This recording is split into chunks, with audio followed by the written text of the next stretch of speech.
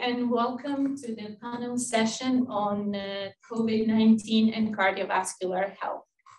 My name is 𝗣tuh𝗲𝗀𝗀𝘀𝘁𝘀 and I am Chief Editor of Nature Cardiovascular Research, a new research journal in the Nature portfolio, dedicated to publishing the most recent exciting works on cardiovascular and blood biology, including basic translational, clinical, and public health research.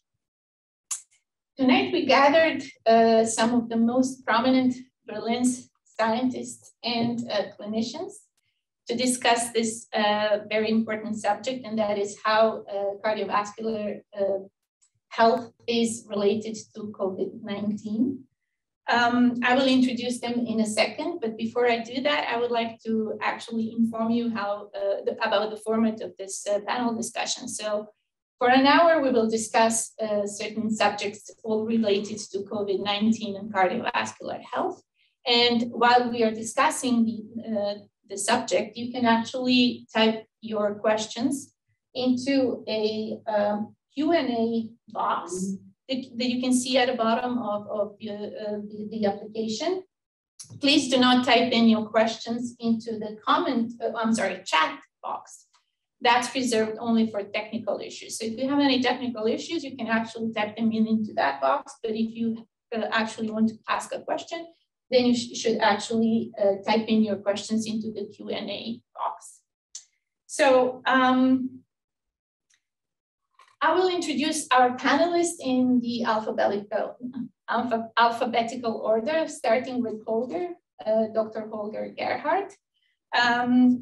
He's professor in experimental cardiovascular research at the Charité and the Berlin Institute of Health, or BIH, and the speaker of the German Cardiovascular Research Center at the Potente site, Berlin.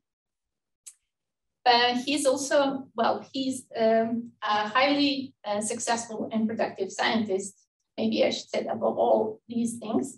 And he also leads the Integrative Vascular Biology Laboratory at the MDC. And the research that they do in that lab is focused on deciphering the molecular and genetic underpinnings or mechanisms that underlie the functional formation of vasculature and in health in disease. And then we have Dr. Michael Potente, who is both a scientist and a clinician, cardiologist actually. He heads the Angiogenesis and Metabolism Laboratory at the Berlin Center for Translational Vascular Medicine at the BIH. He also is a practicing cardiologist at the Charité hospital, and his laboratory studies the metabolic processes that control growth and remodeling of vasculature in mostly disease models, but I guess in health as well. And moving on to Dr. Leif Erik Sanders, I hope I pronounced your name right, who is also a medical doctor specialized in respiratory medicine and infectious diseases, and also a professor in immunology of infectious diseases and vaccine research. His group at the Charité currently focuses much of their efforts on dissecting the human immune responses to SARS-CoV-2 infection and how they impact severity of COVID disease and the generation of protective immunity. His lab has made a number of contributions related to the effect of SARS-CoV-2 infection on the immune system and the immune responses to COVID vaccines. He coordinates several collaborative studies such as PA COVID-19 study, the Deep Phenotyping Platform for COVID-19 at Charité, and COBIM, a Germany-wide network to investigate the immune responses to SARS-CoV-2. Then we have Dr. 𝗣आह𝗲𝗀𝗀𝗀𝘁𝘀, pardon me if I mispronounced your name.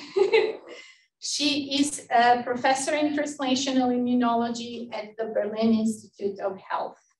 She's trained as a biochemist, but then over the years, during her research years, she developed a great affection for immune system and immunology. And I read somewhere that she thinks that every aspect of immunology is very exciting, but her favorite cells are T cells.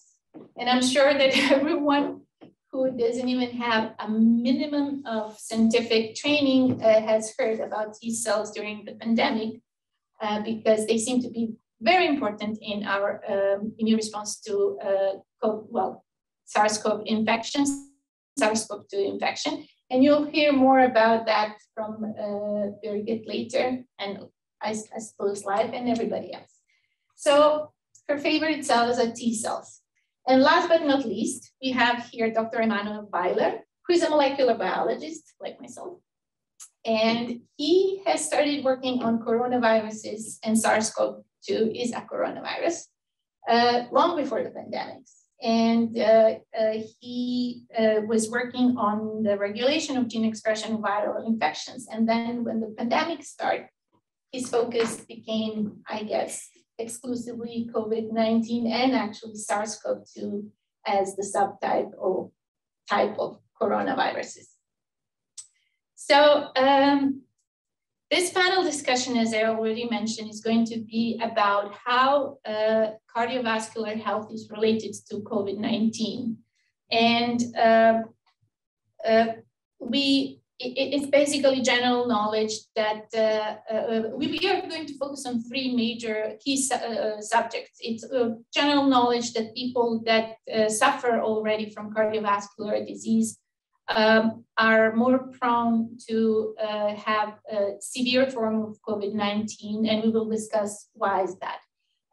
We will also discuss how COVID-19 itself can induce cardiovascular disease, and there are a wide range of cardiovascular diseases that can be caused by COVID-19, such as arrhythmia, high blood pressure, myocarditis, etc. And finally, we will discuss how can we actually protect ourselves and others from this disease and all these quite unpleasant consequences for our cardiovascular system and other systems, and that is by vaccination. I forgot to mention, but I think it's quite clear that COVID-19 or SARS-CoV-2 is actually a virus that attacks the respiratory system. But nevertheless, it became quite obvious over the 2 years that we've been in this pandemic that it affects other organs as well. So we are going to focus on specifically on cardiovascular and blood system, but we will also touch upon other subjects. So Emmanuel, let's start with some introduction of the main character of the story, which is SARS-CoV-2. Could you please introduce us to this virus and tell us why is it so special and what is it? Yeah, so I mean, SARS-CoV-2 is a virus like many others, and it's a respiratory virus, so it enters our body through nose and the throat, and then it would start to replicate and become more and more within these cells that kind of line our respiratory path. And in that matter, it's not so different from other respiratory diseases like the ones that cause the common cold, and they are very common all over. And of these common cold viruses, there are also other coronaviruses which are constantly circulating since decades, likely centuries, we don't really know this, and which have been discovered about 50 years ago. SARS-CoV-2 is one of the more dangerous coronaviruses, but not the only one. We had the first SARS-CoV pandemic. It was not a real pandemic because it was contained relatively quickly, about 20 years ago. And then there was this MERS virus about 10 years ago. This one, the MERS virus, is kind of better for us, we can say so, because it hardly spreads from human to humans. It's transmitted from dromedaries to humans, but then rarely from humans. And I think what makes SARS-CoV-2 special are like two features. So the first one is SARS-CoV-2 has many mechanisms to hide itself from our immune system within the cell. So when it enters the body, it can start replicating by hiding a bit. And so this means that our immune system doesn't really realize that there's a virus there. So it can continue to replicate and become more and more. And this means that if the immune system doesn't really realize that you have a virus in your body, it means you don't have symptoms. So these classical symptoms like coughing, fever, and so on. And this means you're infectious while not even realizing that you have a virus in your own body. And this means it can spread relatively quickly, because people that are not sick or don't feel sick, they usually don't stay at home, but go out, and by that they can spread the virus. So this is the first feature. And the second feature is obviously that SARS-CoV-2 is not a harmless virus. It can cause a range of aspects of diseases, the ranges of disease severity. Of course, we know a lot of risk factors. Age is, I think, the prime risk factor. The older you are, the more you are at risk to develop a severe disease after contracting this virus.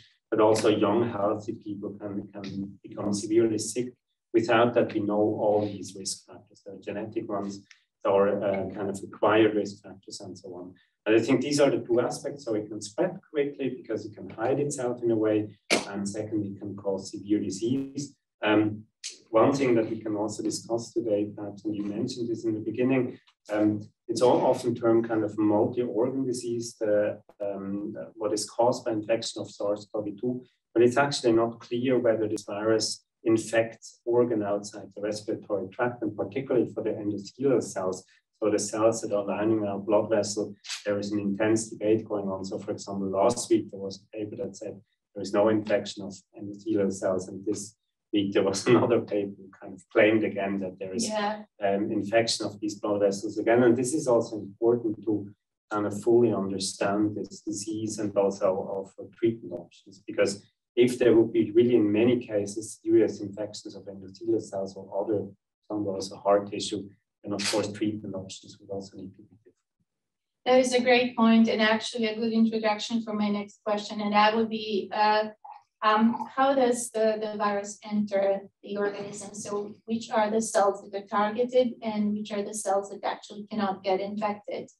Leif, would you be so kind to maybe comment on that? I can give it a try. So early studies showed that specifically cells of the upper respiratory tract, and I think, and Emmanuel and everybody who knows more of the current literature, please jump in, that ciliated cells are infected, and then in fact the entry factor that was described by Stefan Böhmann's group together with Christian Drosten's group here in Berlin, which you cardiovascular guys obviously have known for a long time. And that seems to be highly expressed at the tip of those ciliated cells, and it's sort of a good entry site for the virus. It also gives the virus an advantage, because if you really infect the upper airways, proximal upper airways, and replicate to high numbers, obviously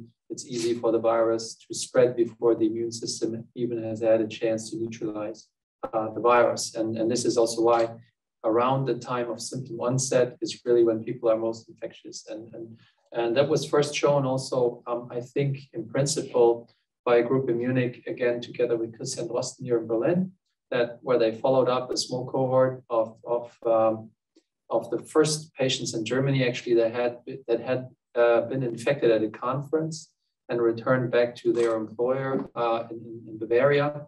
And then when they tracked, all the source of the infection, it became pretty clear that people that are pre-symptomatic or asymptomatic would be infectious. And that was basically a game changer, and Emmanuel alluded to that.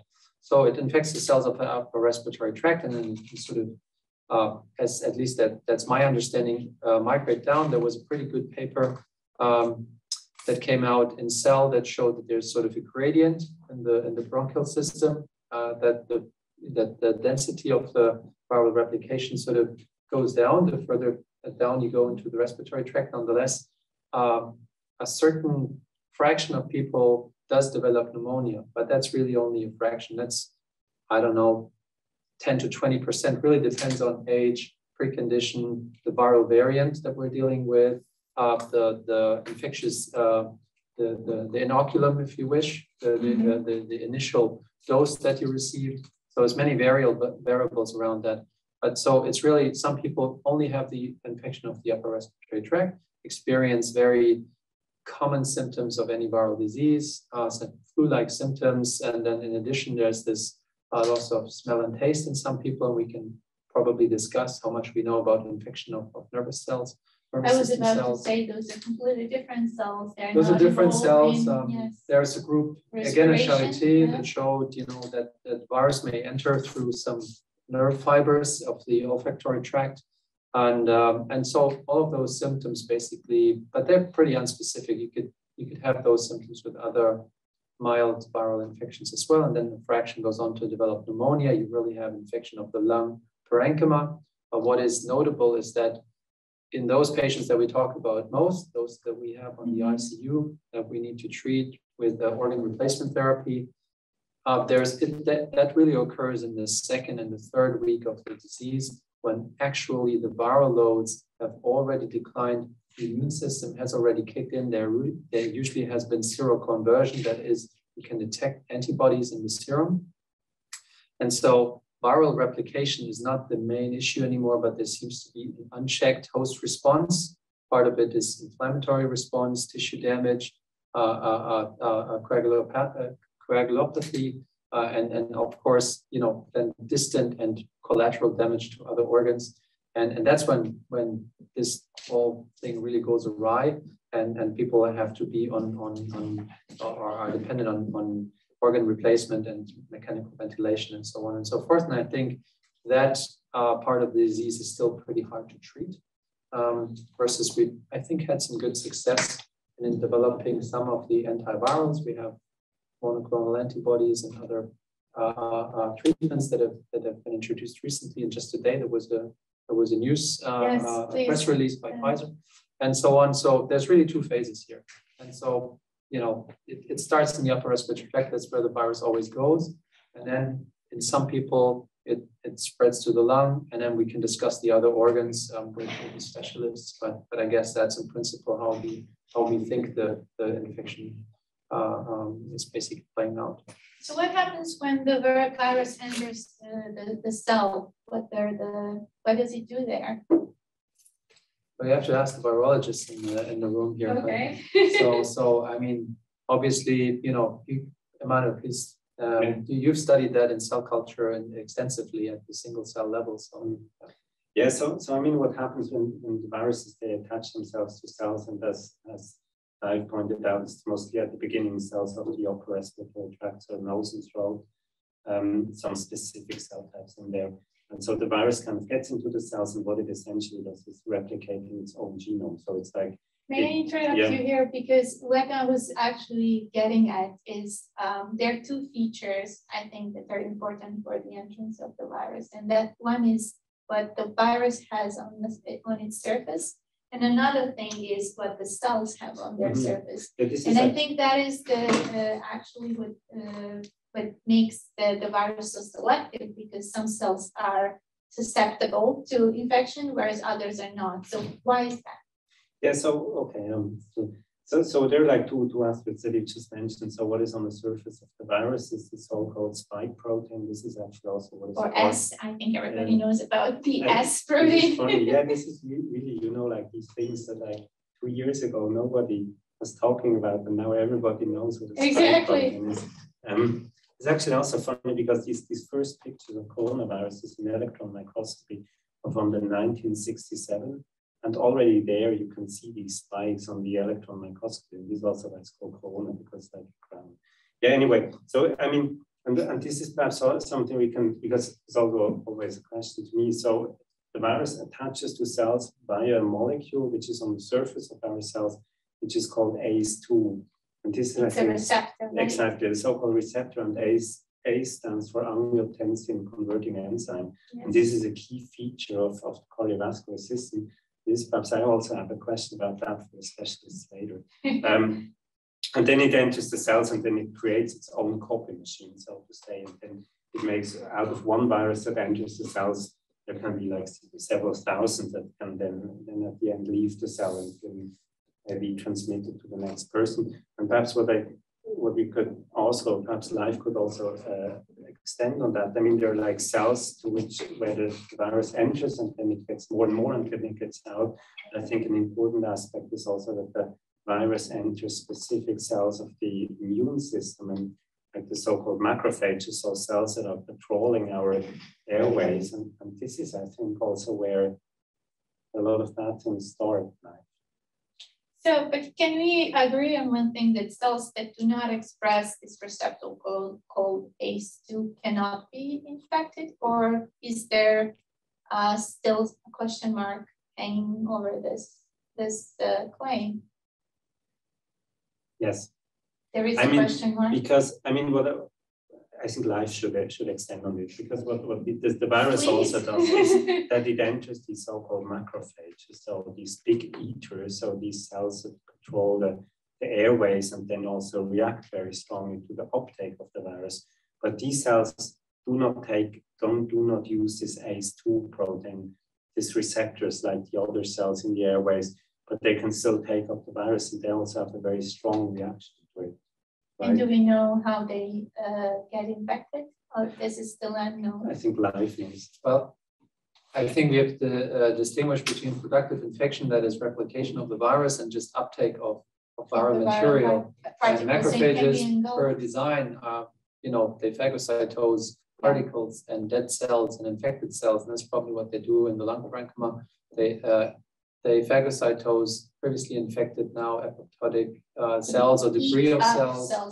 That's basically, it's that's basically what they're designed to do. They also take up free viral particles, but they are really not permissive to viral infection. So you can even challenge them in optimal conditions with high viral loads, and you will not see viral replication. So they're not permissive to replication. There is some debate as to whether certain cofactors, in addition to ACE2, play a critical role. For instance, for the some of the variants that have emerged, this question has come up. We know that certain proteases are involved in processing the spike and enabling quicker uptake and so on. But there are also several large studies describing cofactors. And that might also underlie some of the different susceptibilities of people, of different cell types, of different tissues.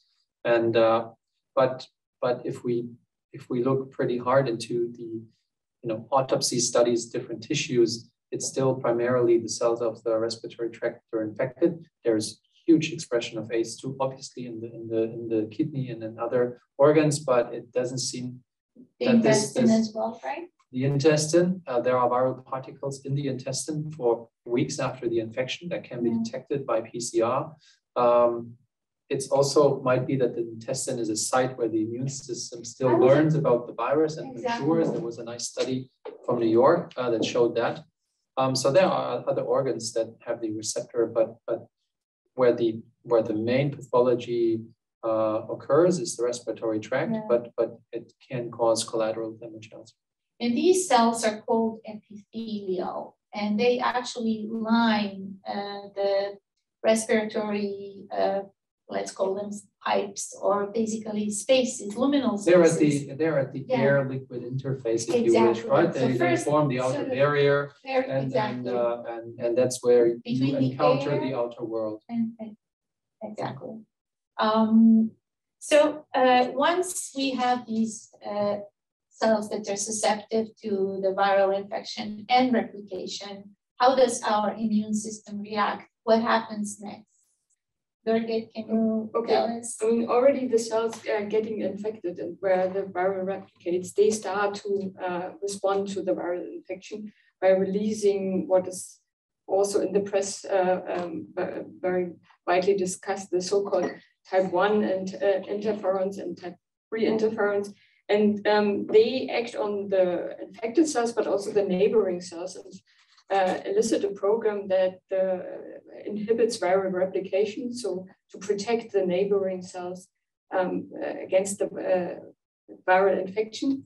But this also already acts on the next line of our immune response, on innate immune cells, and they also recognize the virus particles with certain receptors they have, so-called pattern recognition receptors. So they recognize that there is some harm, some danger of pathogen entering the body.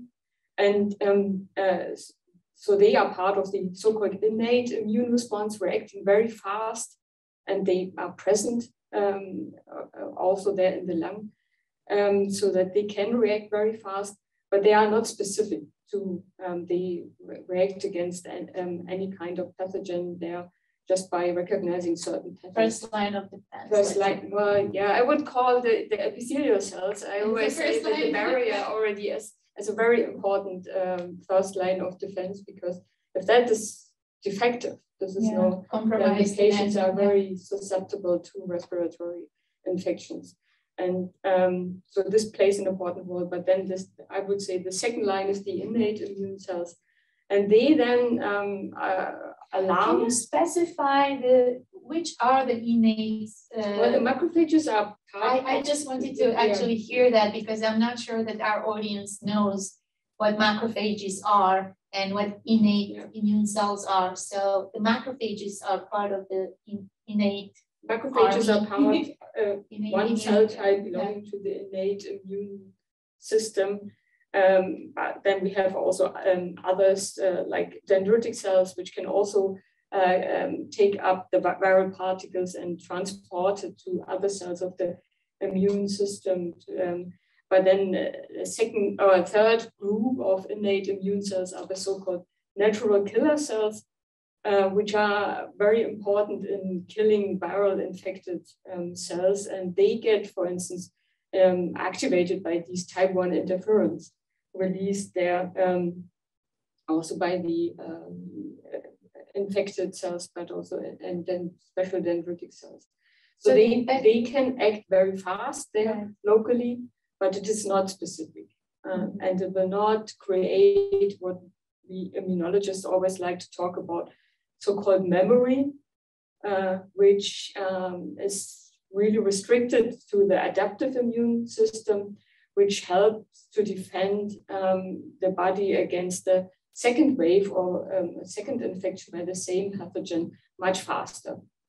And this memory is more or less restricted to the adaptive immune cells, and they get really instructed by the cells of the innate immune system. So you have this order that the first line is the barrier, the second line are the innate immune cells, and then these innate immune cells then instruct and present antigen to the cells of the adaptive immune system. And this is, of course, first my favorite cell type, the T cells. We come to T cells. T cells getting parts of the virus presented by dendritic cells or macrophages. So, and whenever a T cell has a specific receptor which can recognize this part of the virus, it will then start to become activated and will proliferate. And that means that you get more of this particular T cell. And this is important. You want to get more of the T cells which are able to react specifically to this virus and can then instruct further cells of the immune system. And this is the other big cell type or important cell type of the adaptive immune system. That's the B cells, where we get the next important thing is the antibodies, which are only produced or mostly only produced if the B cells get help by the T cells. And the antibodies are so important because when released to the mucosal surfaces, so these airways, they can make sure that the virus cannot enter into our cannot body, penetrate the cell. So they neutralize. This is when people always talk about neutralizing antibodies, the virus, so that it cannot enter the body and replicate or infect cells and replicate there. This is in principle how it works, and this is all fine. It's all normal, but it can sometimes go wrong.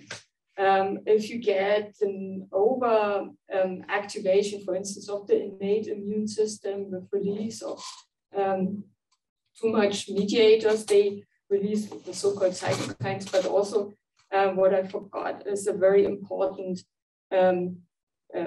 soluble component of the innate immune system is the so-called complement.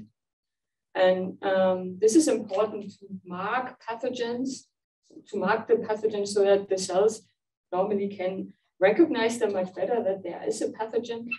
But if you get too much of that, we've just seen that, and it can influence the activation of the T cells in a way that they become really screwed up and start to injure endothelial cells, so the cells lining the vasculature, and that these activated endothelial cells then become also, as I said, activated and release mediators which attract more of the innate immune system. So you get an ongoing amplification of the activation, and that is over the top and can cause. So basically, we react normally to the viral infection by activating our immune system. So it's not inactive, it is active, but it is activated perhaps too much in the wrong way. Exactly. Which is what makes this particular viral infection so dangerous. And you just mentioned endothelial damage.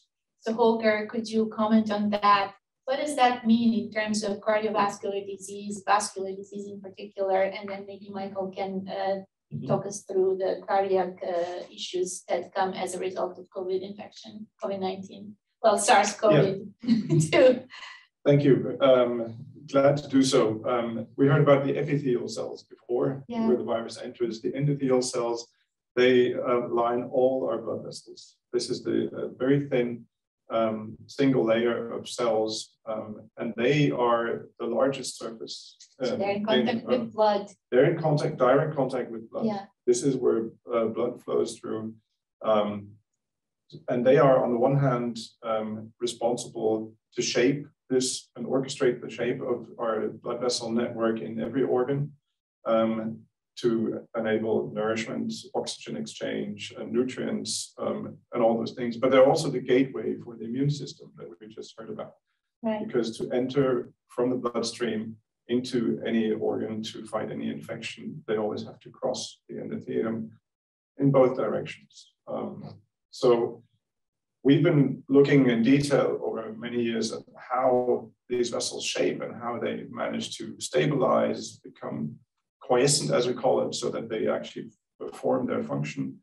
But importantly, also how they disappear, because these structures are dynamic as we adapt our lifestyle. If something grows, you need more of these. If something doesn't need, shrinks, or, you know, these are adapting to the tissue requirements very rapidly. Best example is pregnancy, a huge stress on the cardiovascular system, and there's a dramatic reaction to this. So our body controls the blood vessels very tightly to perform these functions. But as we now know from COVID, conditions in cardiovascular disease where our blood vessels don't function as they should, seem to be tightly linked to the severity of the manifestation of COVID disease. And that's a very interesting point, because it turns out that what 𝗣𝗲𝗀𝗀𝗀𝘁𝘀 described as damage to the endothelium can be something that can have happened over years. Endothelial cells are long-lived cells in our organs, have happened over years at a low-level inflammation, and some part of the same mechanisms that seem to really exaggerate during COVID can be taking over at low level and causing persistent damage. One thing that is in everybody's mind when we think about cardiovascular disease is high blood pressure. And about 30% of the population roughly suffer from high blood pressure. You know, these 40% cannot be treated with normal antihypertensive so-called drugs. And the idea is that this relates to a role of the immune system in the establishment of the high blood pressure. If you want, I can briefly mention what drives high blood pressure is three aspects. Mm-hmm. One is the volume of blood that we have, and this is tightly controlled by excretion and absorption, so our kidneys play a central role. The other is how hard our heart works, the volume with each beat that goes through the aorta into the system, And of course, the frequency at which that happens, so stroke volume and frequency, and the resistance of all our blood vessels.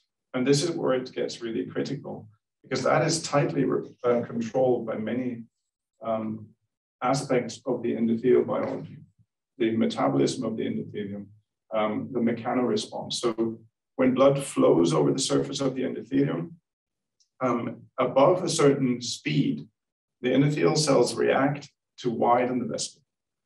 So as soon as we exert more power through more heart beat, this is important so that the system can adapt and go back into a healthy state. So that's an active response. There's also a passive response. That's the elasticity of the vessel. And this decreases with age. So here we have a second risk factor that we heard about, age. And so our blood pressure creeps up as we get older, as our tissues get a little bit stiffer, and this is particularly true for the blood vessels. And then there's a intriguing aspect where the endothelium can become completely dysfunctional. So instead of widening due to this very important mechanical stimulation, they contract paradoxically. And this is an element of endothelial dysfunction that happens by metabolic dysregulation. Diabetic patients can have that. And this can happen not only in certain small spots, but it can be a systemic problem, leading to heart failure, leading to all the end organ damage that we know of. So this could be a general precondition of the vascular system, that if then you get this overreaction of the immune system on top, can really exacerbate the problem. So are you implying that basically people who already had a predisposition to had some sort of endothelial damage when they're infected and have COVID-19, that will become more obvious and they will maybe be susceptible more frequently to this sort of strong COVID-19? Whereas people with healthy endothelium most likely won't develop these cardiovascular, or can it's one of the theories. Can even like a healthy endothelium suffer from COVID-19 and become sick? Sure. And actually lead to the development of all this that you just mentioned, high blood pressure, and then everything that goes with it, which is also something that I would like us to discuss. Absolutely, both is true, but it is much of what we see because of the large number is correlation. And then we have to dig in and see what's the actual underlying mechanism, what is causative and what is simply correlation. But it's very clear that a precondition seems to be a high risk for developing severe, but it can also be that there's no known precondition, and still you get this overshooting immune reaction. It's always a combination, and this is true for all diseases. What is your genetic background? What is your lifestyle impact? And what is the dose of the virus? And how does the system react? But even when virus strikes you, for example, if you are going through some tough times, maybe that will also reflect on the general health of your organism, including endothelial health. And then if you get COVID in that moment, you might actually develop something that's quite serious. Absolutely, because stress is one of the factors that has an enormous impact on our cardiovascular system, but it also can be immune suppressive. So absolutely, this can be a momentary situation, but I think for cardiovascular disease, it's a long-term lifestyle that predisposes you to be vulnerable for many things, including COVID. And there's a clear link to obesity, metabolic syndrome, fat that accumulates around the blood vessel that then triggers immune reactions that drive hypertension. So there's lots of elements here. The good news is give us some good you can in fact, early onset diabetes, many of the early symptoms in cardiovascular disease are reversible through lifestyle changes. So when we talk later about vaccination, that's an acute protection. But if you think about your life, you can be working on your lifestyle to be go back to that to clarify. What does that mean? What lifestyle should we actually adopt? to protect ourselves, or to at least ameliorate if we did have some consequences on our cardiovascular system, to make us, feel better. Michael, yes, please. To Holger. So you mentioned these like different categories of high blood pressure, among them the ones that we can treat with ACE inhibitors, but then also like this low-level inflammation. Is there some data out there? Because generally, I think one says that high blood pressure is a risk factor, but it is also a bit known which category of high blood pressure is more of a risk factor compared to others. I was actually on the phone with today because he works on the gut microbiome and hypertension, and there's an interesting link there as well. Gut dysbiosis we talked about, and I asked him that particular question, and I don't know the answer yet, because there is this immune component hypertension, and it would seem obvious that these patients would have a different course of COVID than hypertensive patients that don't have that component. But unfortunately, I can't give you the answer yet. And it's after a first cursory scan, it doesn't seem to have been answered yet. So I'll have to dig deeper. But there are so many questions about this disease that are unanswered, and we are learning as we go. So, Michael, could you tell us a bit more about the cardiac disease as a consequence, or cardiac disease that predisposes people for severe COVID-19? Of course, Desmond. So, as pointed out, the COVID-19 is a primary disease of the respiratory tract, but still we see the heart being affected in some of the patients. And you can define affection of the heart in various terms. So it could be a myocardial injury, so damage of the cells of the heart, the cardiomyocytes. It can be heart failure, congestive heart failure, which is the inability of the heart to pump sufficiently blood in the body. But it can also be arrhythmia. Arrhythmia can be something like atrial fibrillation, but also something life-threatening like a sudden cardiac arrest. So these are some manifestations.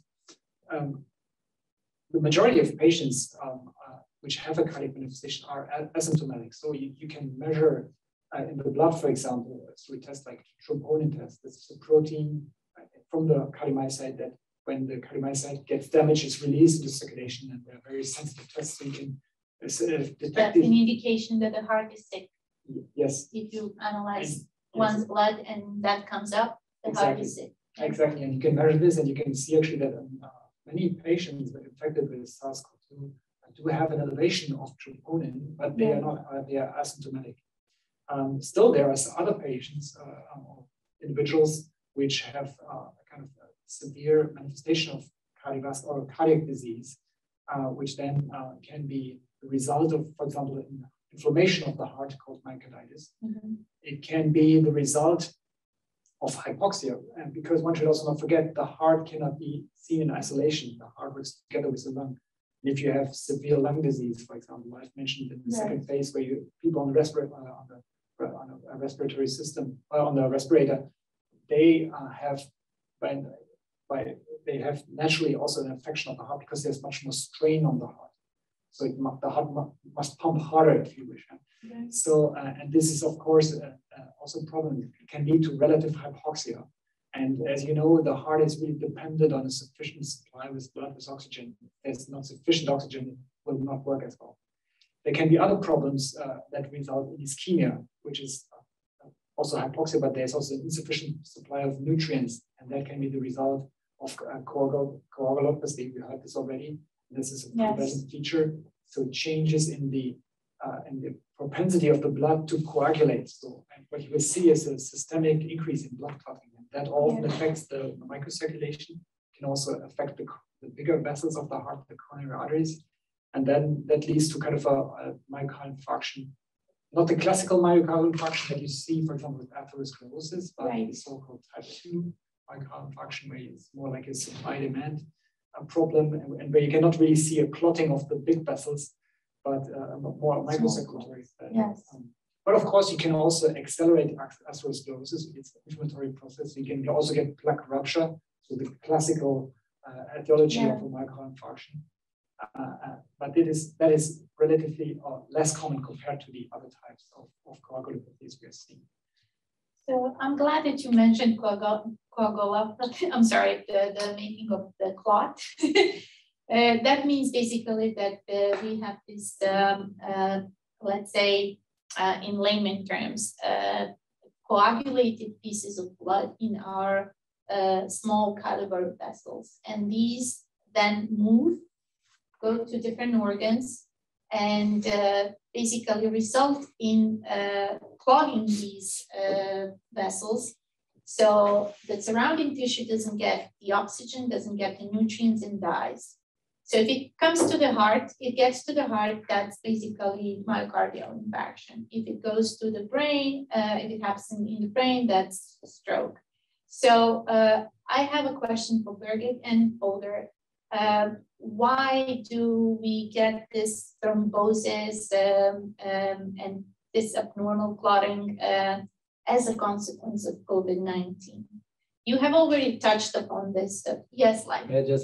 I think the most frequent type is actually venous thromboembolism. That's right. So, yeah. So that's something we noticed with the first patients. They all turned up with thrombosis, and some of them, unfortunately, pulmonary embolism. Yeah. So this is why this was pretty much shown very early on that it needs to be treated. Actually, what's the clinical picture of people with such disease? I mean, cardiovascular specialists are here. So pulmonary embolism, irrespective of COVID-19, that the typical symptoms that you have is chest pain, shortness of breath. Some of that, the people who do pulmonary embolism are often like on the intensive care unit. So there you already, sometimes you don't have these symptoms because people are already on the respirator. So you need to have a clinical test where you can look in the ECG, you can do a CT scan, you can do a blood test where you can measure products of the coagulation cascade that are elevated. So, and then you can, of course, see clinical symptoms like, change. Everybody talks about D-dimer. So that's basically related to the story, right? Because as troponin in the blood, it's a biomarker that tells us that something's wrong with our blood coagulation. So actually, many patients that come into the ER with COVID get a chest CT scan, and many of them, if your pulmonary infiltrates, that's what you actually can see also on an X-ray. They don't match with the desaturation or the level of hypoxemia that we see. You'd often expect pulmonary embolism, and quite frequently you actually see that people already come into the ER with pulmonary embolism because this viral infection causes coagulopathy early on. I'm really that's I think one part in physiology that I really flunked on is the coagulation and complement cascade. And so I hope you also educate me a bit. Yeah. But that's something that was noticed very early on, right? And putting everybody on prophylactic anticoagulatory therapy has really saved lots of lives. But that's really a hard clinical lesson that we had to learn very early on. And of course, lots of the research has focused on treating patients with higher doses, which so far, I think the trials are a bit discordant, but so far this hasn't really translated into a survival benefit. So it's not all just coagulation and thrombosis, but it's one major issue that I think many people unfortunately also have suffered from and died from. So I think Birgit can tell us about the coagulation. That's what I wanted to start. Because we talked about the venous thrombosis, I think, as far as I understand, there's a difference between what would normally happen if you have a localized thrombus somewhere in the vein, and because of the direction of blood flow, you end up with pulmonary embolism. That is an isolated event. But in COVID, there are all these, and a year or more ago, the first pathologist who started looking in autopsies of COVID people who died from the disease saw multiple organs with micro thrombus formation in many places, and there is more and more evidence that the severe infection in the lung because in the lung, the cells that actually harbor the virus and the endothelium are in very, very close distance. And the endothelium is very thin, that there is a local damage to the endothelium where an interplay between certain immune cells and the endothelium that causes more endothelial damage will locally lead to thrombus formation with platelets, etc. So maybe Birgit, you can tell us a bit about coagulation. I'm not a complement specialist, but this is maybe one special feature of SARS-CoV-2 that it apparently leads to a very strong activation of this complement system we were talking about, much more than other viral infections. And part of it is, for instance, that the very nice spike protein can elicit direct activation of the complement cascade. And complement is, as I said at the beginning, is very important in marking pathogens for the immune system, so to recognize that there is a pathogen entering the body. But if it is leading to an overactivation, then it can cause harm to the vessels. And it actually activates the coagulation system, thrombin, but it also leads to the attraction of an immune cell type I didn't even mention yet, and it has been shown very early on to play a detrimental role, and that's the neutrophils, cells of the innate immune system, which are attracted by certain products of the complement cascade. It's really guiding the neutrophils to the place where it's released. And then they become activated and can further lead to an activation of the coagulation system and cause direct harm to the vasculature. And a third layer, what I said is that we've seen that the complement can also lead to activation of the adaptive immune system. So the problem is, the more virus you have, and this is viral load, if you get replication, you get more of these complement proteins activated, and that triggers a cascade which culminates in coagulation, for instance. I mean, just one aspect. But. So if that happens, if it's diagnosed among COVID survivors, what do you do? How is this treated? Is there a treatment that is sort of tailored for this consequence? Or we just fall back to, how you would treat any thrombus or any type of thrombosis? Pretty much so, right? Yes, okay. We're giving we're giving either heparins or other inhibitors of the blood thinners, if you wish, right? Exactly. I'm just trying to use more layman absolutely terms. And there are some trials investigating the potential of antibodies blocking complement pathways, and they've shown some early promising results. So, if you can block the upstream activating mechanism, it's always better than sort of repairing damage, as well as some other inflammatory markers that, again, control, for instance, activation and expression of complement factors such as interleukin-6. That's like a very pleiotropic cytokine, activates lots of proteins, for instance, in the liver. And it was given very early on in a very unsystematic fashion. Many patients received it, and we've learned over the course of several trials that if you give this antibody at the very early stage when the patient is already sick, then you can actually improve survival. So I also have hopes for the anti-complement antibodies, but I haven't seen any definitive clinical. But are they used now in clinic? So the anti-IL-6, interleukin-6 antibodies, both directed against the receptor of interleukin-6 as well as cytokine itself, is standard of care, if you wish, in a selected set of patients. And this is not country dependent. It's the same. Well, it's resource dependent because monoclonal antibodies are expensive treatments, not available in all settings. But yes, this is basically become next to giving a very cheap anti-inflammatory treatment called dexamethasone, so basically steroids. So this is been the next layer that's been added to that. So let's just, Holger, please. I thought we should maybe add one component here, because I think it's important to realize that coagulation is not just a passive, clot that forms because something happens only in the blood. The endothelium itself plays a very active role in this process, in interaction with these neutrophils.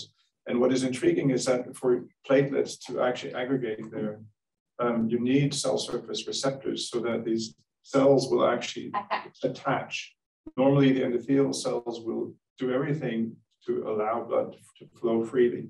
But in order to form such a thrombus, you need these adhesion molecules. Yes. Exactly. And so a damage to the endothelium, either acute or in particular chronic, which is a hallmark of cardiovascular disease, will lead to an upregulation of these adhesion receptors and cytokine production by the endothelium cell themselves.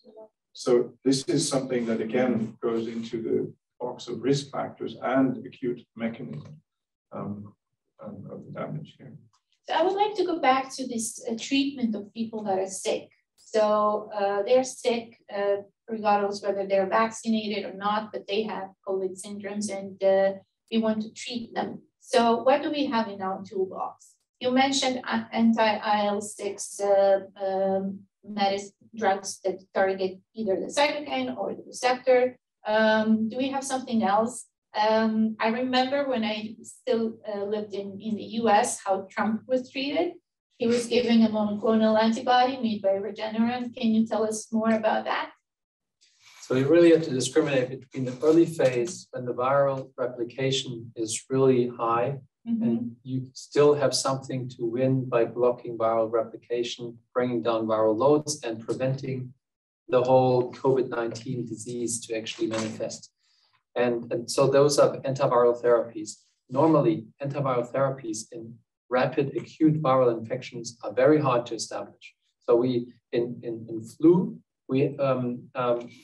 there is one drug and it works beautifully in cell culture, but it's extremely Tamiflu, and it's very difficult to achieve clinical effects with it in the clinic, because basically it's such a short window where you can give it. And usually it needs to be given at a time when the patient doesn't perceive him or herself to be so sick. So those are antiviral therapies. With COVID, now slowly we're getting the awareness, okay, patients that are positive might need to seek care. So what can we do to target the virus? Very early on, there was some promise on a drug called remdesivir. That's a polymerase inhibitor, but that was actually developed against different virus. So it's not really specific. And to be honest, we don't use it. It's licensed, was the first drug licensed, but the clinical benefits are really marginal. It's quite expensive, also has some side effects, for instance, on the kidneys. And so it hasn't really delivered that much. It needs to be given intravenously, so many problems with that. And so next thing that was developed, and I think that have actually, apart from the story with Trump getting the Regeneron cocktail, have really flown under the radar. And these are monoclonal antibodies directed against the spike protein that we've heard about, binding to the spike protein and then preventing the spike from binding to ACE2 and basically, sealing up the virus and preventing it from spreading to the next cell. And there's several companies that have developed antibodies. We also developed an antibody in Berlin. I think it was very good antibody, but obviously, so other companies were faster. So this hasn't gone into clinical development, but other sites in Germany have also done so. But at the moment, we have several companies that have products in place. And some of them, actually, if you give them early on, they prevent 85% of all hospitalizations and deaths. So that's a tremendously effective therapy, and it's really not being discussed that much. Yes. And that's something, if you wish, that's passive immunization. You're basically bringing, with one infusion, I'm bringing you to the state of a fully vaccinated person, at least for the humoral immune defense. And it's very effective. So we need to learn how to deliver those antibodies more quickly to patients, actually in the outpatient setting. You just gotten your PCR test, come in, get the infusion, go home, and in 85% of the cases, you won't have to go to the hospital. And that would be great because, I mean, we can talk about that in the end. Right. We're going to see trouble in the hospitals. But so these are monoclonals. And yes, the Regeneron cocktail was made famous by the former president, and probably saved his life as well. And others are being made. And there's interesting things about biology to be learned about where those antibodies bind, because at some places the virus likes to mutate its spike protein, and some of the early antibodies that were really good were mutated away. Basically, the epitopes, and the Delta variant basically is insensitive to neutralization by some of those early antibodies. And so that's why companies came in with 2 different types of antibodies. But there are also other antibodies that were actually developed against the original SARS-CoV-1 virus. So against some really conserved epitopes, and they can still neutralize. So we can learn different viruses, but they both have SARS virus that spread, and that's why some antibodies raised against the first virus can work against the SARS-CoV. You know, it's the same family of virus. Some parts of it are actually identical, or at least immunologically identical.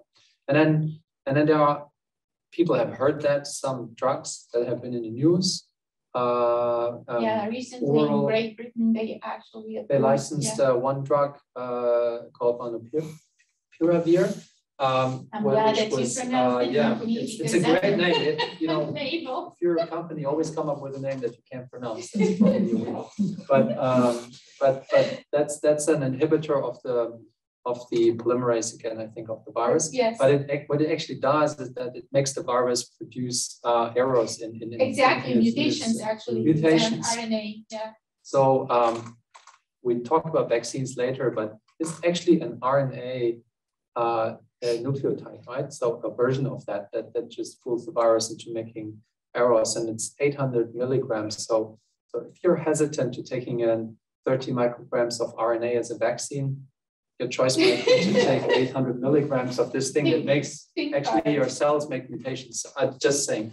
Anyway, it seems to be. That you put it out there. I'm not sure if everybody got this, but yeah, I'm glad it's. Yeah, no, sorry, but it's just one of the absurdities of the pandemic. But this seems to be reducing 50% of hospitalizations. And just today, another company released a press release. So they made an inhibitor actually of the SARS-CoV-2 polymerase. So they specifically. So this is very specific. Yeah. It seems to be specific and seems to be very effective, but we'll have to wait to see the results. Yeah, variant, which is also at least that's what we think. I don't know if the virus can start mutating away some of those other pockets there, but probably not. Probably this is something that you could use. If it's a drug that you can take at home, a pill, that would be very, very helpful. So let's hope that these trials really pan out and help us out. And then the second phase is where you inhibit the inflammatory response. And I would say we talked about the anti-IL-6. This is, I think, established.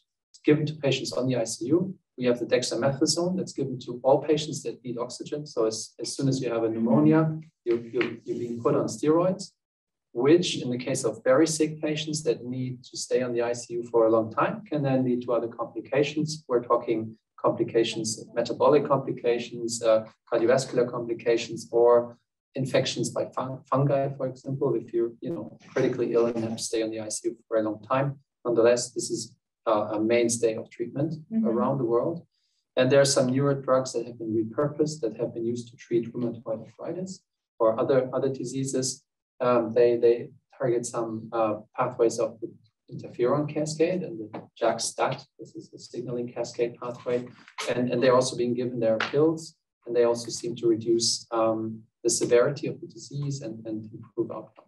So those are, I think, currently the ones that we actually have. Lots of other drugs are being tested. And there was a paper recently that came out and said you can use an antidepressant and improve survival. So, but I haven't really looked into the data. Maybe one of you has, but so those are the things. The drugs that haven't worked is hydroxychloroquine. Also taking tons of anti-helminth paste doesn't seem to work unless you're keen on getting diarrhea. So so there's lots of myths out there that haven't worked, but some really good successes have been made. Yeah. Just to briefly add on that, I mean, one important part that we also should just consider, I mean, these anti-inflammatory drugs that Leif just talked about always have these side effects, and I think we have to keep them in mind. For example, dexamethasone also can impair the immune system and can lead or can make people more prone to necessary, secondary yeah. infections like fungi and bacteria. So there is a very kind of thin line also. I have to be aware of time and move the discussion to the last part that I really wanted to highlight, and that is how do we protect ourselves and others? And I think the simplest answer at this point would be not just wearing masks and distancing from each other. Just for the audience, we are all tested today and are negative, and we're also vaccinated. So the fact that we're sitting close to each other is because it's actually safe. But let's talk about vaccines. Birgit, what can you tell us about that? I mean, what Leif already mentioned, and this is very important, these antiviral drugs and also the antibody treatment with the neutralizing antibodies given to patients, they only work in a very short time period. Yeah, so if you miss that, then you can only maybe get treated with the anti-inflammatory drugs. But what you can actually prevent very nicely with vaccination is that you develop such an overstimulation of the immune system. The vaccination will create a normal immune response with just normally stimulated, activated T cells, so that they do not activate the endothelial cells, do not lead to damage of the vasculature, and maybe increase the likelihood of coagulation. And they will lead to a normal antibody response. And this can protect you from, not completely maybe from an infection, but can protect you from an infection with a very high viral load, which would trigger all this I was just mentioning. So this is the best way of really saving lives. I would like to end on this note because we are actually running a little bit out of time. So thank you, everybody. I would like to make some concluding remarks. So it's obvious by the presence of these fine people that Berlin is a hub for basic and clinical research focused on COVID-19 and cardiovascular health. So as Berliners, we should be actually proud that all this research has been done in Berlin, from the bench to the bedside, and it's been going on. So many of our panelists mentioned works that were done in Berlin or Germany, but particularly Berlin, and they were really breakthrough works published in, I'm talking about publishing because I'm in that line of work, in very prestigious journals, meaning read by many, many scientists and clinicians. And maybe Holger can tell us more, because Berlin is getting stronger on that front. So it's not that we just have the institutions that are displayed on this screen, and that's the DZHK, the Charité hospital, MDC. Let's talk about the next step and the expansion of science in Berlin.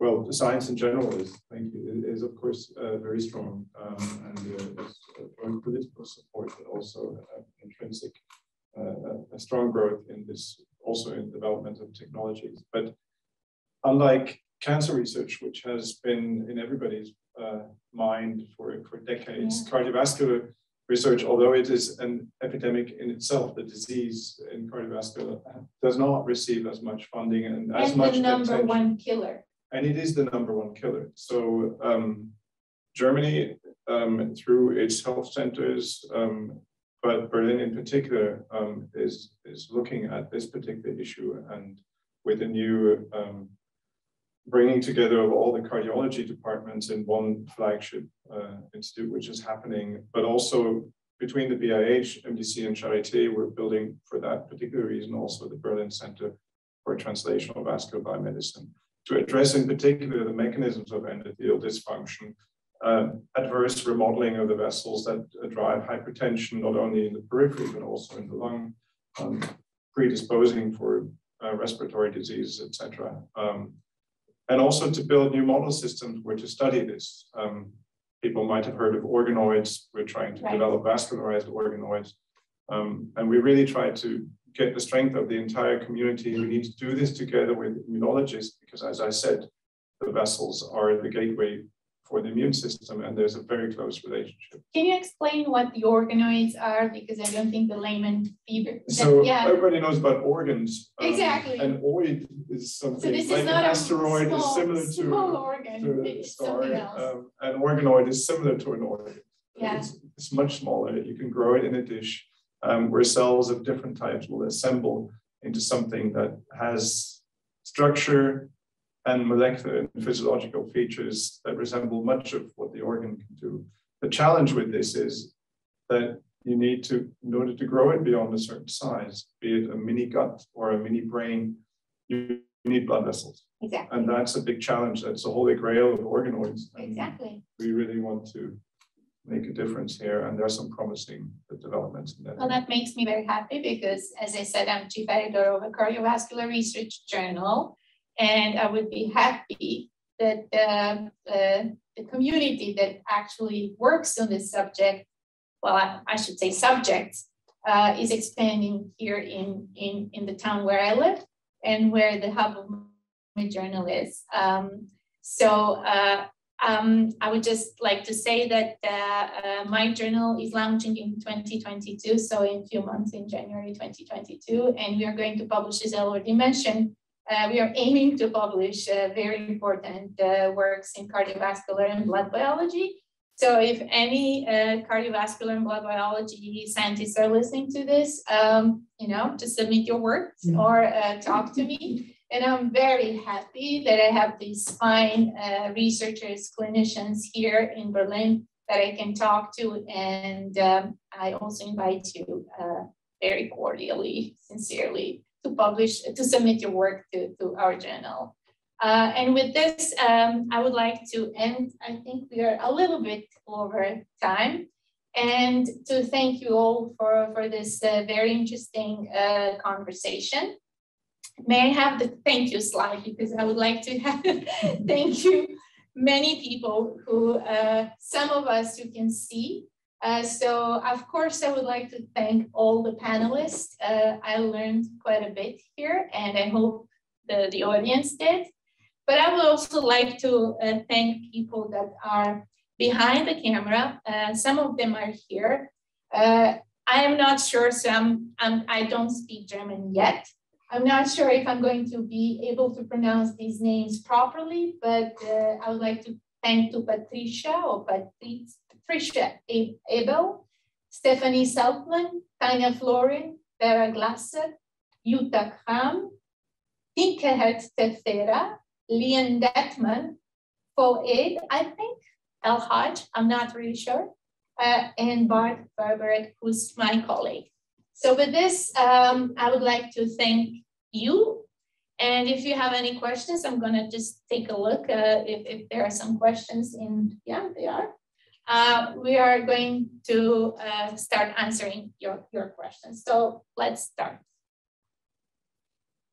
Q&A. So what does the panel think about the pill against COVID-19 announced by Pfizer? Is it real or hype? Would this mean that similar pills for other cardiovascular diseases can become a reality? Would like to answer that. I guess we heard already a little bit about it. The second part of the question is difficult to answer because it really is not about cardiovascular disease. This is really targeting the virus. So I don't see that there is an obvious connection how it would relate to this. The only connection could be there are many other viruses that specifically cause myocarditis, for example. And if such an approach would be helpful in stopping those viral infections, then it could be potentially, but I'm here way out of my depth. This is not my field when it comes to virology, but if I think what could be the connection, maybe other viral complications in the cardiovascular system would be the only thing that comes to my mind, but maybe others have more ideas. Is it real or hype? No, I think, I mean, it's good news, and these days we really have to appreciate all the good news that we can get. However, this being said, it's press release. We haven't seen any data. Second of all, this is done within clinical trials. So this is a highly selected study population that was selected for certain risks and that was specifically targeted. And what usually happens with these types of treatments that then, doctors can give out to their patients is that they're not so well selected for the treatment, and that maybe those really high and promising numbers don't, pan out in the real world. This might be the case. For instance, for some of the treatments, you see positive results in early trials, and they don't pan out in bigger trials, and sometimes it doesn't pan out that well in real world. And that's some of the suspicion that some virologists also have about those treatments, because historically it has been so difficult to treat acute viral infections with antivirals. So, so this is why I'm still hesitant, but 90% prevention of hospitalization sounds really fantastic. If we even can come, out of this with 70%, that would be tremendous. Oh, let's hope, and let's wait for the data and that being submitted to the regulatory bodies. And so hopefully it's more than the hype. Kind of to exemplify what this means. So, for example, if you would start coughing on Monday, and then you would go to the SARS-CoV-2 test on Tuesday, you would have a positive result on Wednesday, and the doctor's appointment on Thursday. You're kind of already out of the window when this drug is helpful. And perhaps one aspect is that this drug might, or also antibodies might be also used kind of preventively around outbreaks. For example, if there would be an outbreak in a nursing home, which I've always seen, and we start to see again, and that would be a good opportunity to just like preventively treat everybody in there, because they might have the virus but not have symptoms yet. And I think that's still in a phase where it can be beneficial. Okay, so how does the current situation with COVID-19 compare to the 2002-2004 SARS outbreak? I think we touched upon that a little bit, but yeah, I think it's not comparable, because that virus, something bad happened to the virus back then.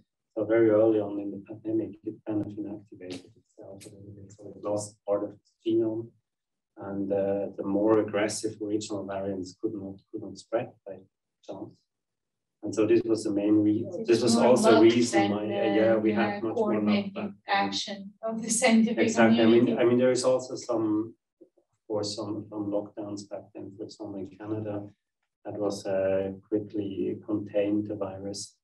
So there was a lot to be learned after that. And I think a lot of also this research that led to this quick development of vaccines, also based on SARS-CoV outbreak 20 years ago, and also on MERS 10 years ago. So this is the main reason why we have these sufficient vaccines so quickly. Thank you. Next question is, how do the panelists see the pandemic evolve?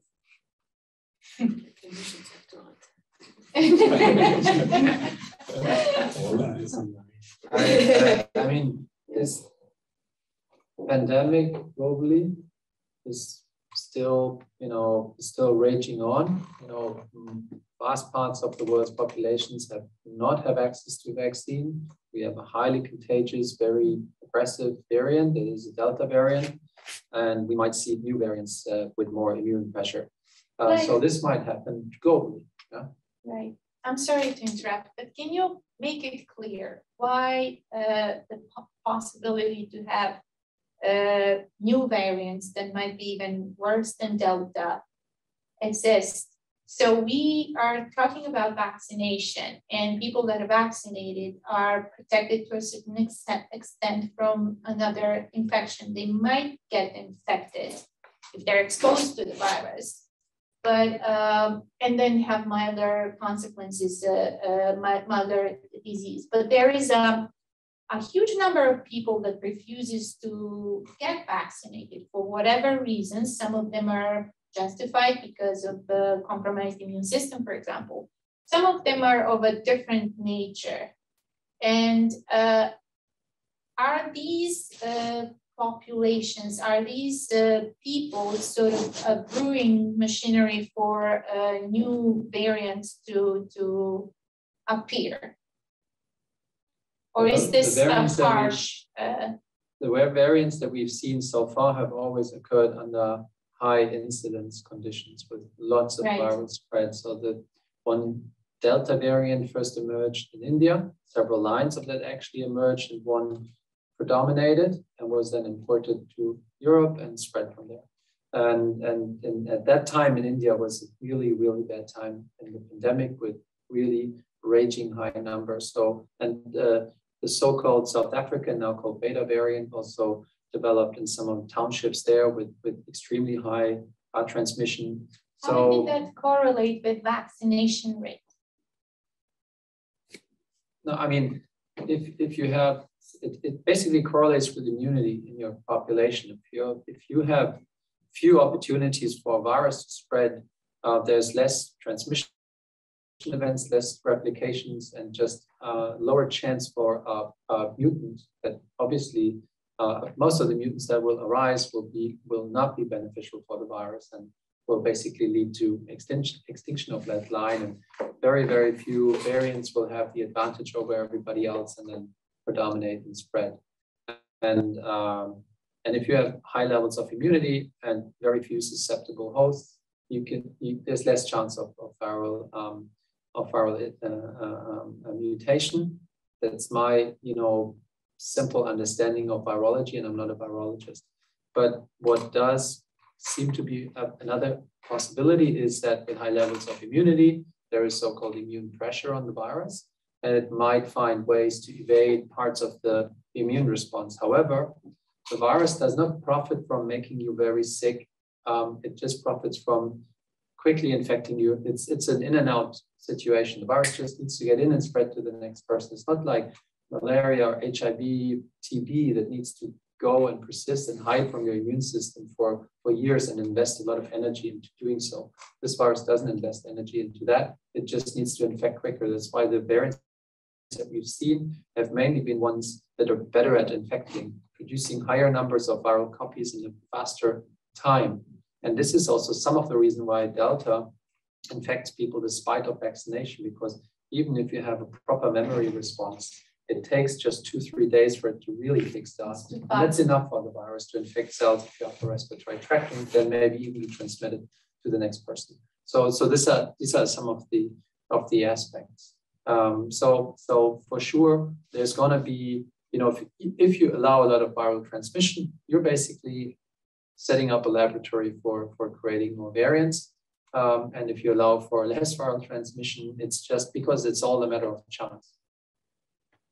So all the vaccines, they are basically, regardless if they're RNA or DNA based, or just made the old-fashioned way, they are causing antibody production that targets the spike protein. Am I right?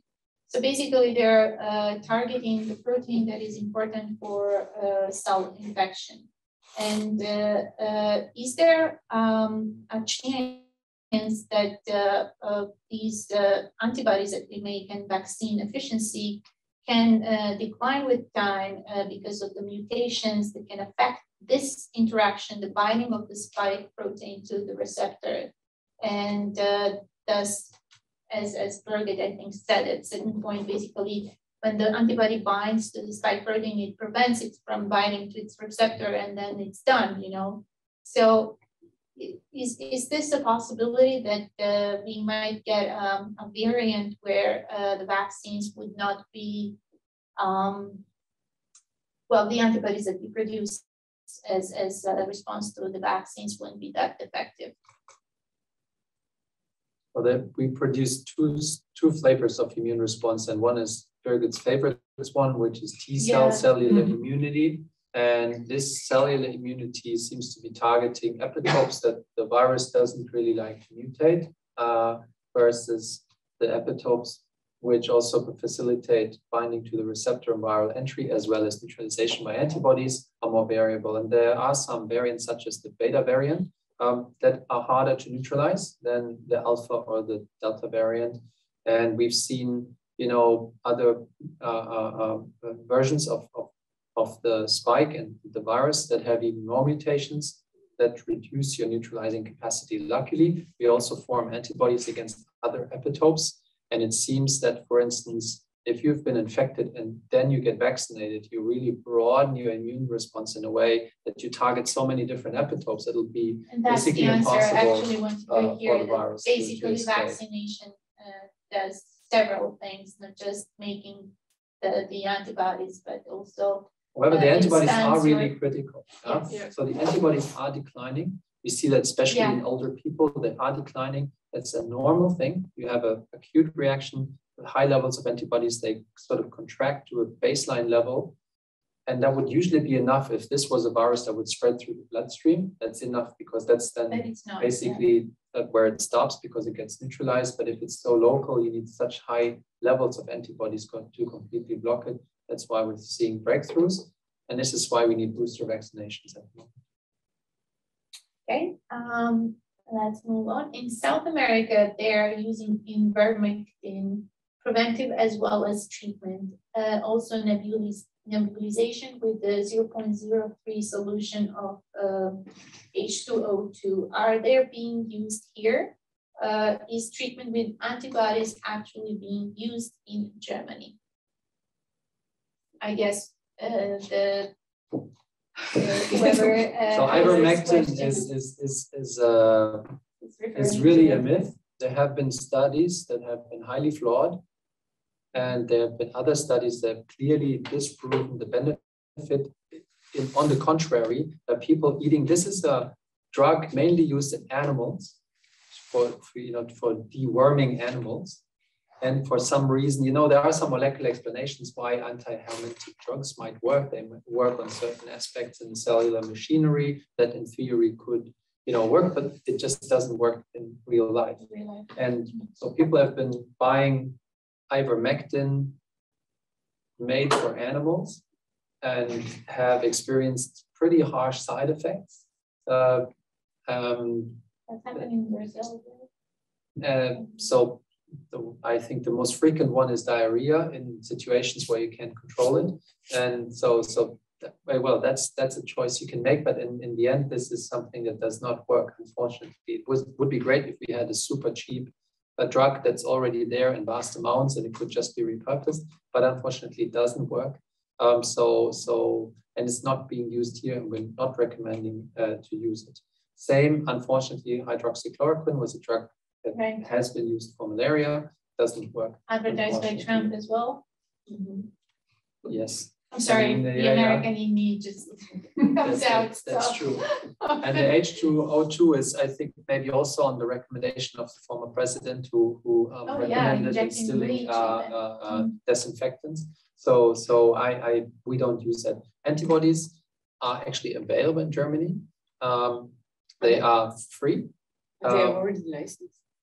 So the antibodies are expected to be licensed in November, but they were bought on a compassionate use program last year. They were purchased by the German Ministry of Health, because at that time it was unclear whether the vaccine trials would be successful. These were highly promising drugs, and actually, if you just start using them, they will prevent, you need to treat something between 10 and 20 people, and you can prevent one person from going to the ICU. So I think that's very good cost-benefit ratio. You just have to deliver them. We give them at Charité. So if you're newly diagnosed with COVID, you have some risk factors, there are numbers provided by the RKI that you can call in Germany, and you can get an infusion of that's a one-time infusion. You go home after 2 hours, and that's basically it.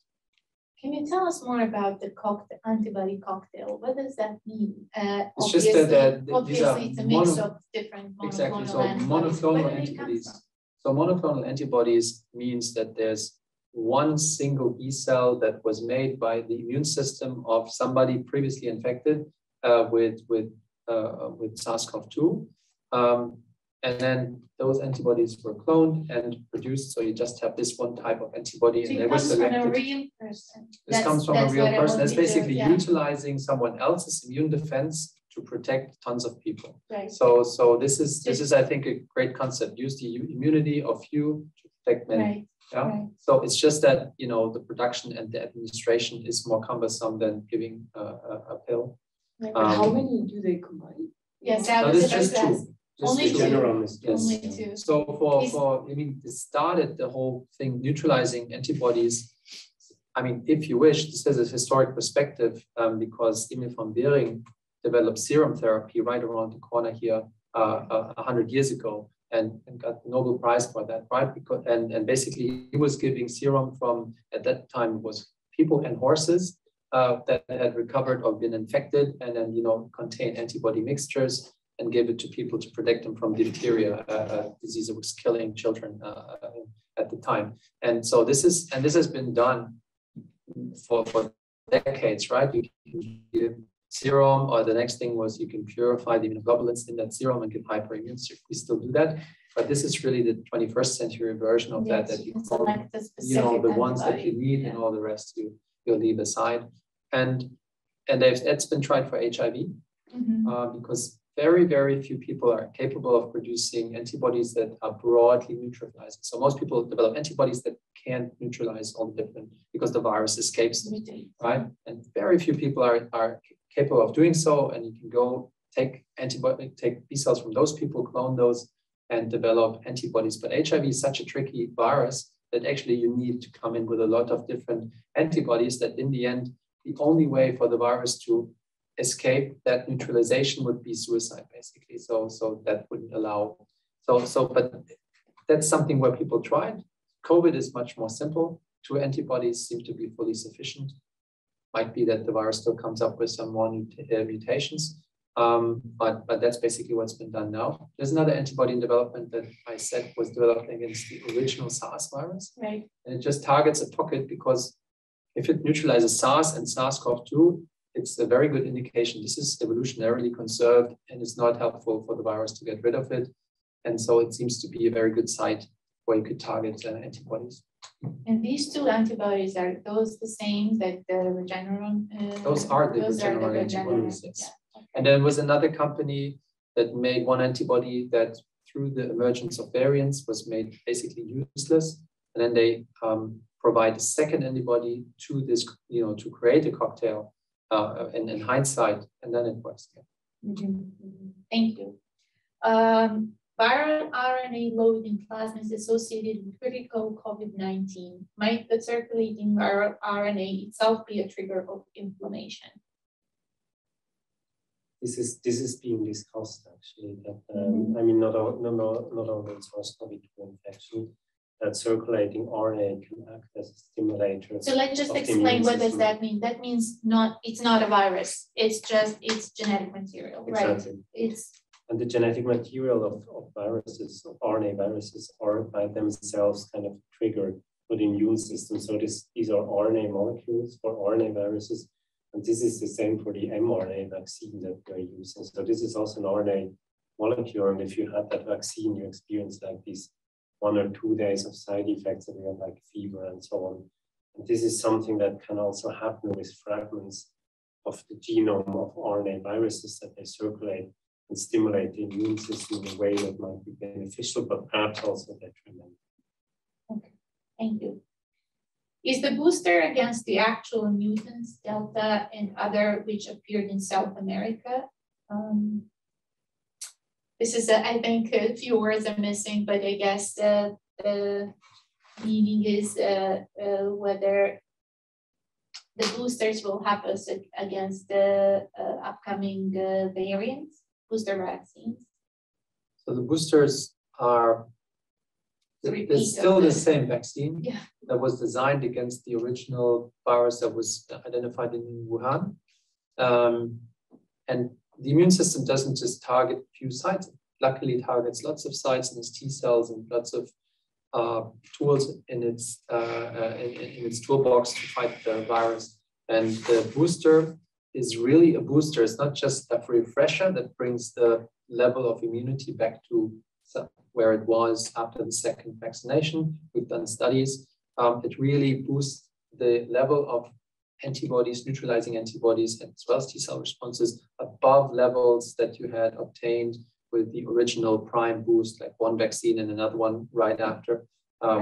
And so, and Israel did that in a very systematic and effective way, and boosted its entire population that was, basically accepting vaccines. The vaccinated population, obviously, it's also in Israel, about 30% of the population, or 25 that have not gotten the vaccine, and the booster can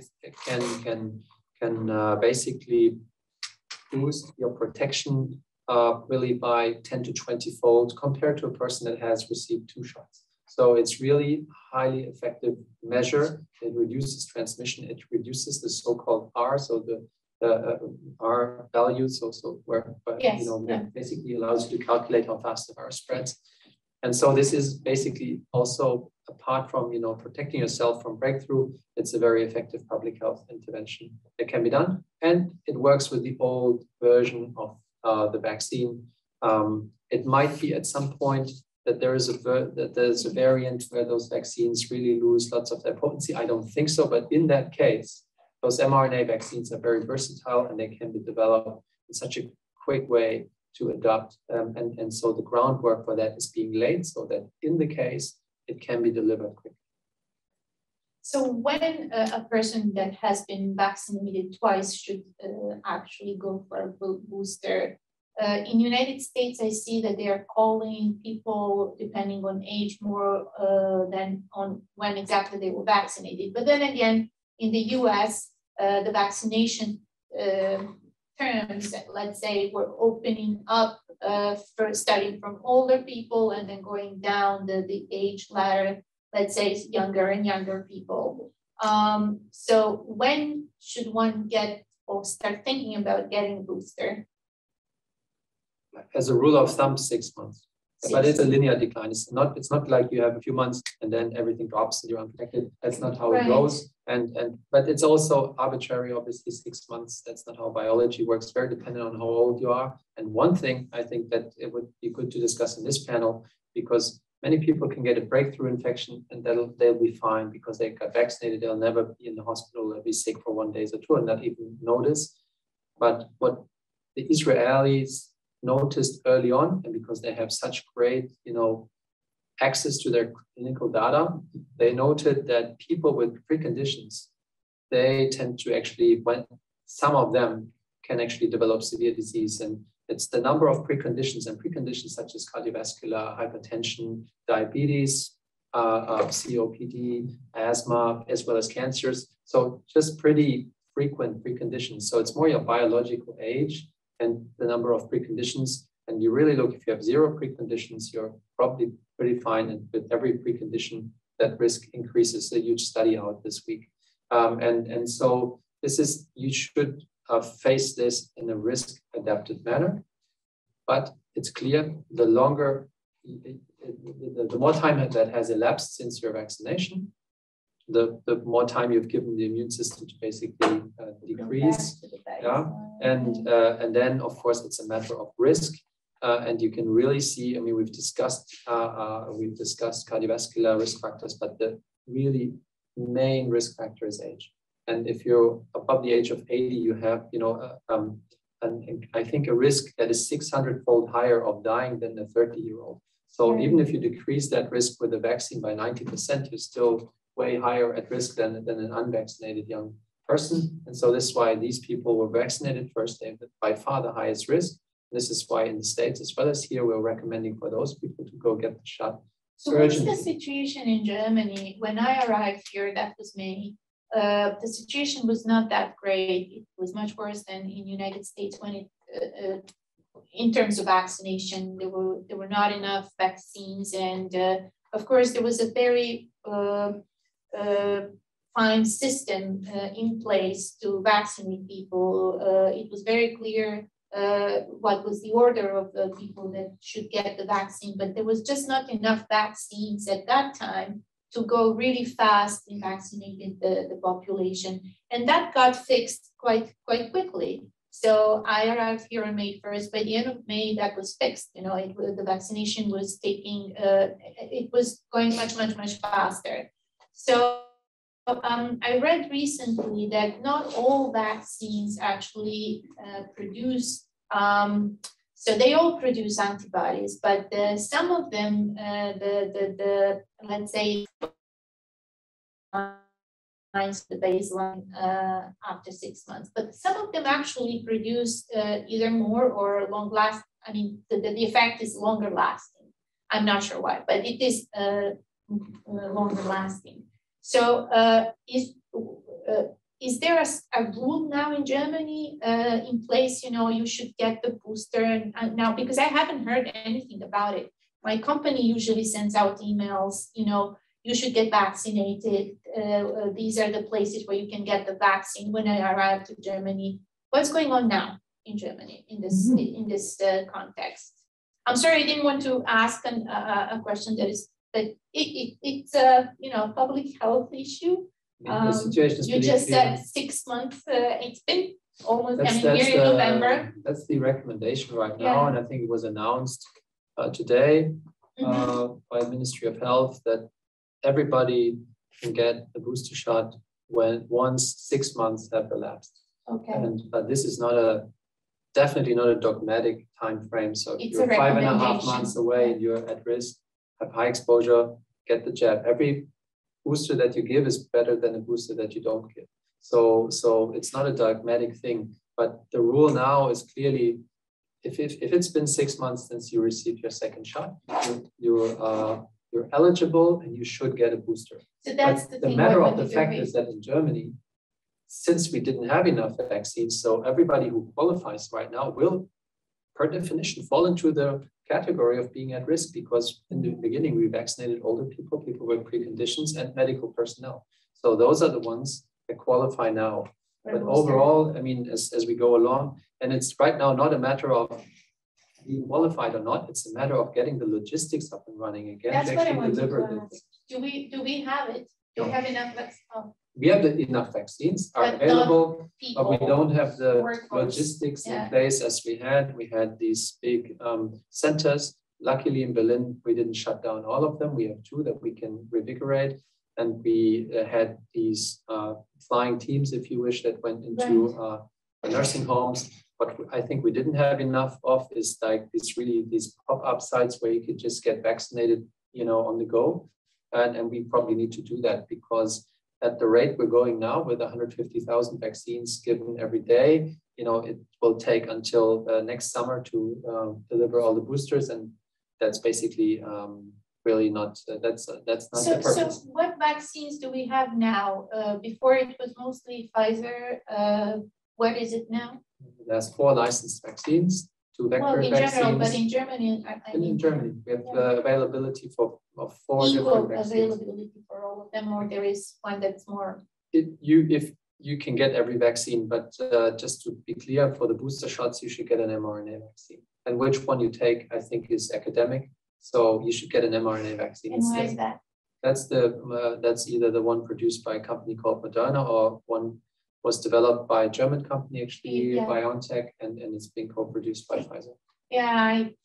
Call it Pfizer because that's how it's called in the United States, but I'm well aware it was made in Germany. And then, but my question was why you should get an mRNA vaccine as a booster, as opposed to DNA or just, So DNA vaccines are not licensed yet. So you just have a choice of vector or mRNA. In vector vaccines, it's a viral infection. Maybe Emmanuel, somebody can explain.